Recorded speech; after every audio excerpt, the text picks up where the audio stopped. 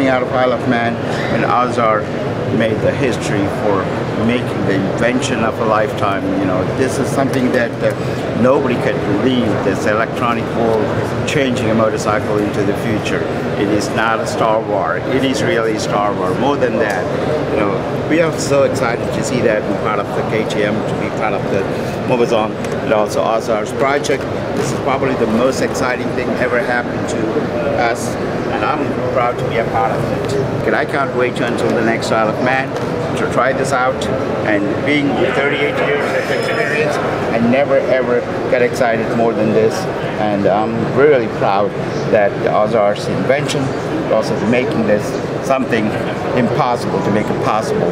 And we are so proud. Thank you, Azar, for making the history. But also, there's so many people are waiting to put their hands on it. And of course, I'm one of them. There's such an incredible machine that's going to be on the track, and we're all proud of it.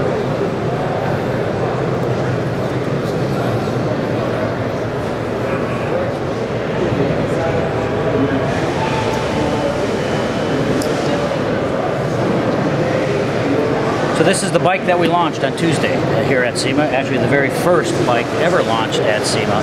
And what an occasion it was, making history. On Tuesday, November 3rd, 2009, the first production electric superbike was actually launched at SEMA.